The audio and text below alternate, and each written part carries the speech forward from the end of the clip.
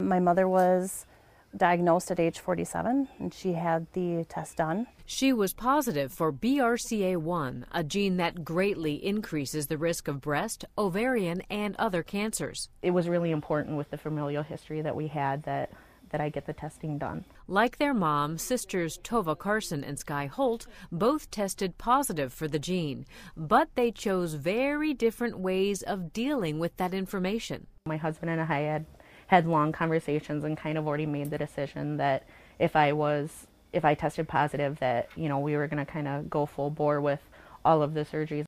Complete hysterectomy and double mastectomy with reconstruction. Even with that decision made, Sky had wondered, am I going to still feel like a woman, or am I going to feel like incomplete or not whole? And I don't feel that way. Prophylactic surgery followed by yearly checkups was the right choice for Sky. I've decided for now I'm going to do surveillance. Every 6 months, Tova has a mammogram and/or an MRI to screen for breast cancer.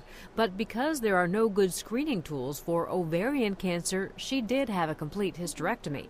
Mayo Clinic Dr. Sandhya Pruthi says both surgery and surveillance are viable options. There's good evidence that women who have that intensive surveillance, close follow-up, if the cancer was detected, it would be caught very early.